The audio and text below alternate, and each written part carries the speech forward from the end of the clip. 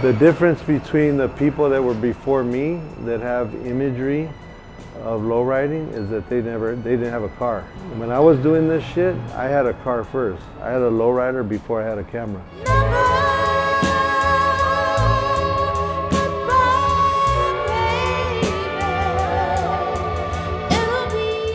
If you're a guy who bought a car and you do everything to the car, have it done, you're a lowrider, you know. I see him more as a curator of that art project. And they're picking the guy who's doing the engine, they're picking the guy who does the hydraulics, they're picking the painter, they're picking the muralist, the pinstriper, the chromer, the upholstery guy. You know, like they're curating their best team to make that art piece.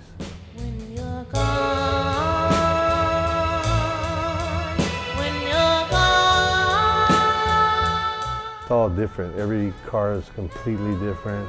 Every car is one of one. So as art, I mean, you can't get any more original than that.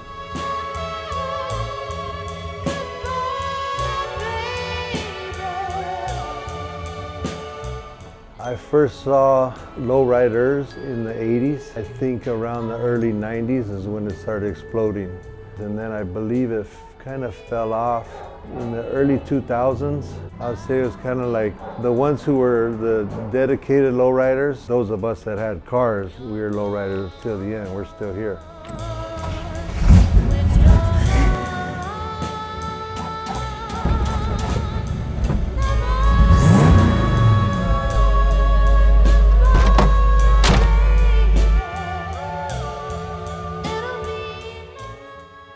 My friend had the money and I didn't have the money at that time when I found this car, and he's like, you know what, I'll buy it and then you buy it for me when you save up the money. I was like, perfect. So he had it a couple months and then he sold it to me. Got it for like $1,800.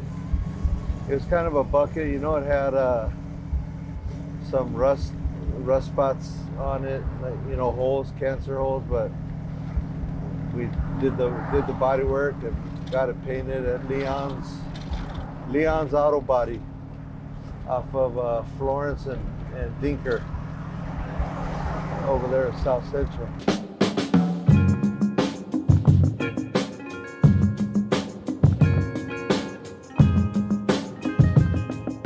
What they even call it, like in the mid, like 2010-ish, probably around 2012, 2013, it started picking back up, and now it's off the hook again.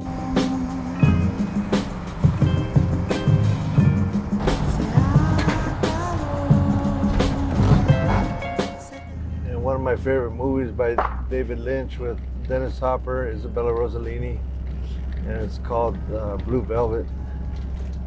So I named my car after it, and I had my homie do a mural of one of my favorite scenes of Dennis Hopper with a oxygen mask with Isabella Rossellini.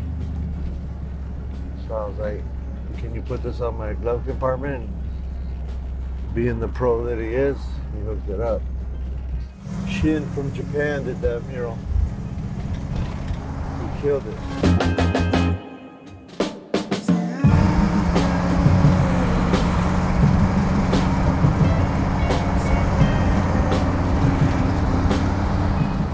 Clubs coming out. Back when we came out in the 90s, there wasn't that many clubs compared to now. There was a lot of clubs, but now people are making car clubs out of like their clothing brand or their just themselves. They have their own name on their car and they only have one car, one plaque. For us, it was like you wanted to be a part of a historical car club, you know, like something that was, you know, that had history.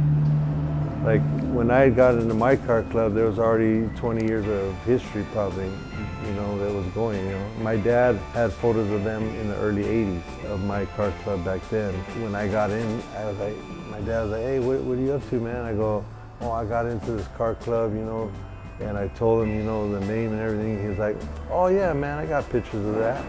And so he brought out his pictures from like either the early 80s or late 70s. And I was tripping out on that, you know, like, damn, my pops has pictures of the beginning, you know?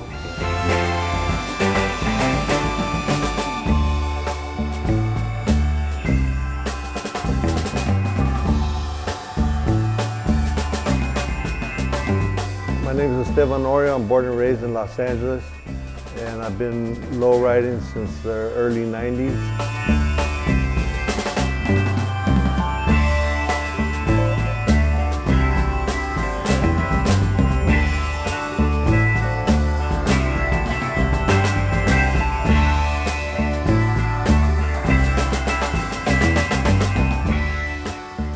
Lowriding's popping. Right now, everybody wants to have like the coolest, hottest, biggest shit. So the price went up. You know, like Fat Joe says, you know, yesterday's price isn't today's price.